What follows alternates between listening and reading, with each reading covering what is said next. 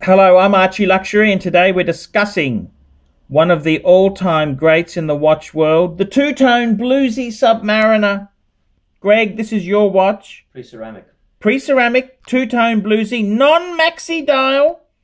And this is probably my favorite variation because we've got the solid end links, we've got the no holes case, and most importantly, we have got the gold going through the clasp, because on the earlier ones of the 16613, they had the steel clasp. Yes.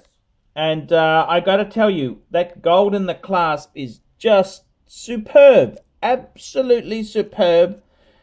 Greg, I absolutely love this watch. I think the blue is sexy. I really have a soft spot for it. And I got to tell you, Greg, this is a very sexy watch.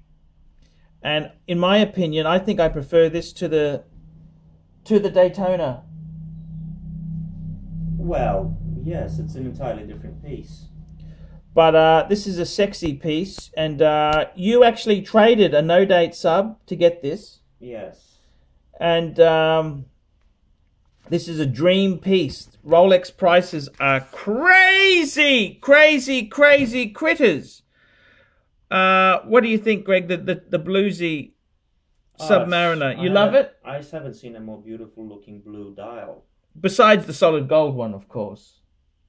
Well, I'm talking about the dial color. I'm not talking about the piece itself. I'm talking about the dial. Yeah.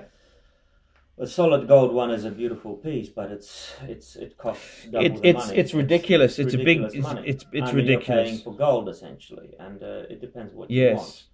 Yes.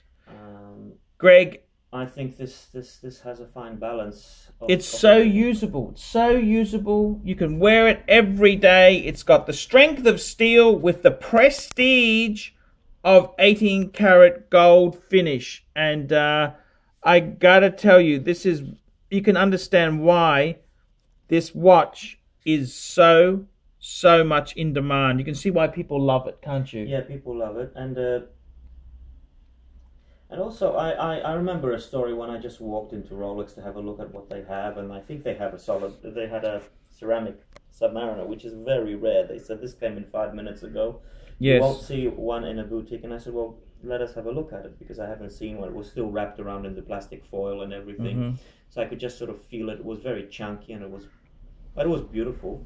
But as I took it off and I sort of tried it on my wrist, I wore this one. I wore the two-tone bluesy. Yeah.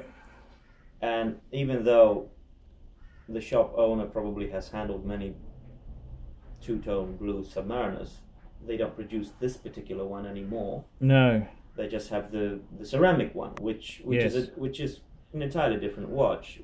One can't really say which one is better than the other. I mean, they're different. They have a slightly different dial color, but he just took this watch and just held it and looked at it very affectionately. It's just like, oh wow, you don't see those every day, because they just don't make them anymore. How long have they been out of production now? About 4 years now. Yeah, something like that. So 4 years. That owner could have that shop clerk or whatever could have just had a job in Rolex for a couple of years. He looked as if it's the first time he's seen that particular model. Greg, I think it's a beautiful model because the proportions are right. They don't have the maxi. I'm not a big fan of the maxi dial, although I don't mind the ceramic. I think they've fattened the watch up. It's put on weight, and I really don't think that was necessary. This watch here, the proportions. Had a reason for that. I think they added more shock absorption in it or something. Oh, it's all bullshit, Greg. Don't listen to those fuckers. No, but I'm just trying to find a reason why they did it. Oh, it's the fashion. The fashion was going very big. They wanted bigger watches, so they fattened it up to make the proportions look bigger, even though it's still a 40mm watch.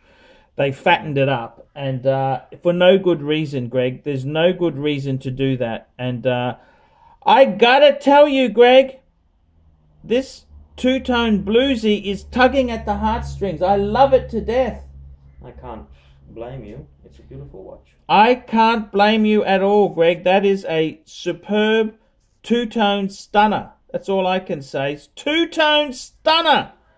Absolutely gorgeous, Greg. You're a lucky, lucky man to own this.